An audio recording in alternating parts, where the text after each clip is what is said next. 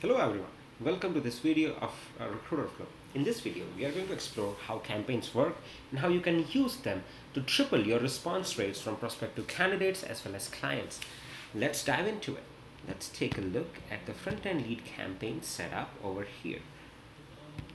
How campaigns work is that once you add a recipient to the campaign, it will automatically send out a templated email that you have already set up in the campaign at a particular set time. For example, this video is going to go out at 2:08 a.m.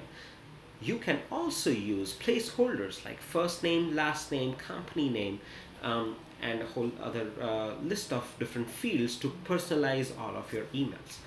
If the recipient doesn't reply, you can ask the system to wait for 3 more days and send out the second email at 2:30 p.m. If they still don't reply, you can ask the system to wait for 2 more days and send out the third email at 5:30 p.m. and you can set up as many touch points as you want, up to 25 touch points. Typically, what we have seen is that our customers have tripled their response rates by using multi-stage campaigns where they are following up with their potential candidates as well as clients.